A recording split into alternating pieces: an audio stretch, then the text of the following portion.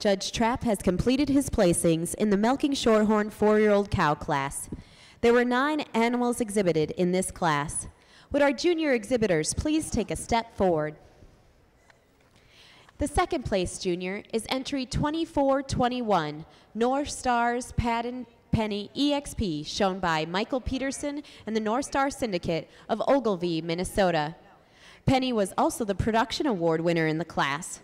Her best record, at 2 years, 11 months of age, 287 days, she made 23,986 pounds of milk with 3.2% fat, 758 pounds of fat, 3.1% protein, and 746 pounds of protein.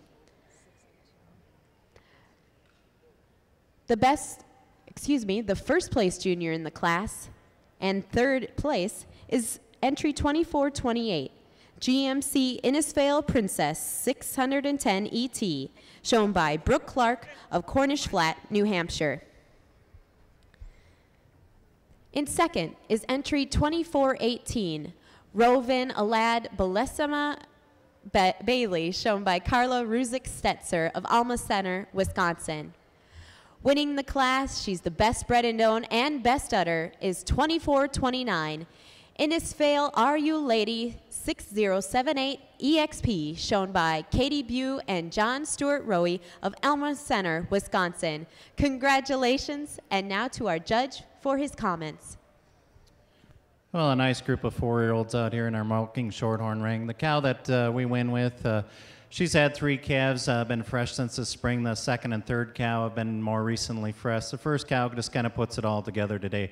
She's got that advantage of having more spring of rib when you get in behind him, more depth of rib than the cow in second. Also, when you get in behind him, the first cow's just got a big advantage in the rear udder, height and width and extension, fullness and curvature to the rear udder.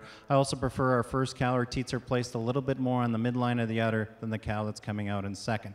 The cow in second over the cow in third for us today, just quite a bit nicer in her forudder attachment. She's got that beautiful veination. That forudder's knitted on a little bit nicer than the cow that's coming out in third, that's more recently fresh with her fourth calf. Third over fourth, the third place cow for us. Just a little bit more of an uphill run, a little squarer in her rump structure, and when you get in behind them, she's got more definition of seam right up through the back of the rear udder, more width of rear udder, and she's had that advantage of having one more calf than the cow that's coming out in fourth. Then fourth over fifth, the fourth cow is a lot more youthful in her udder attachment, a little bit more balance in her makeup than this ultra dairy cow that's coming out in fifth. Fifth over sixth, the fifth cow is got that clean-cut dairy look to her, just not quite as youthful in the udder attachments to move up higher, but she uses her sweep of rear rib and her clean-cutness to go over this cow that's coming out in sixth. Congratulations to our exhibitors.